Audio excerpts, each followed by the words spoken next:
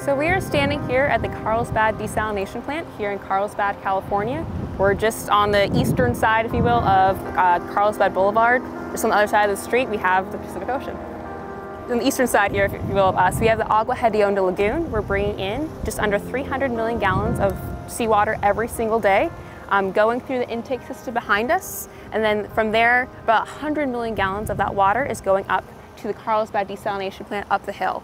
That water is going through our reverse osmosis membranes and will ultimately become high quality drinking water for the San Diego County region. That remaining about 200 million gallons of water is actually going to go and be diluted with our brine solution to dilute that. So then our brine solution can be considered ambient ocean water by the time it gets out to the ocean itself. So seawater desalination complements potable reuse and water recycling because seawater desalination brings on new water. You can't recycle what you don't have. So having that new supply of water that the seawater desalination plant provides works together with the potable reuse or the recycling facilities for a regional-wide concept that uses all the tools in the toolbox to make a drought-proof resilient supply. So it's 10% of our region's supply, and it is also locally controlled here in San Diego. So we have access to the Pacific Ocean.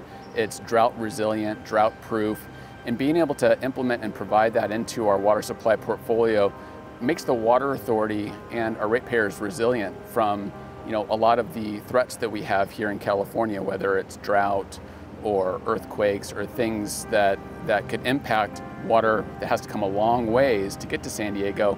Now we have at least a portion of that water being produced right here in our backyard. We began operating in December of 2015. When we first came online, we were operating with the Encina power plants and using some of their existing infrastructure.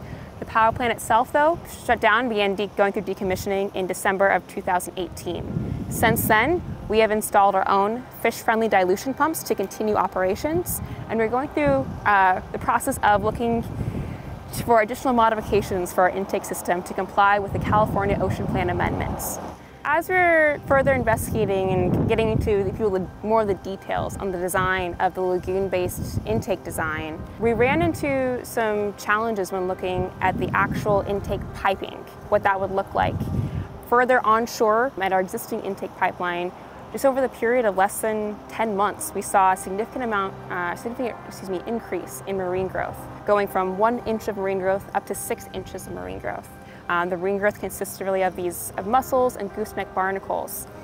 So the alternative essentially is a modified version of the existing intake, which is behind us here.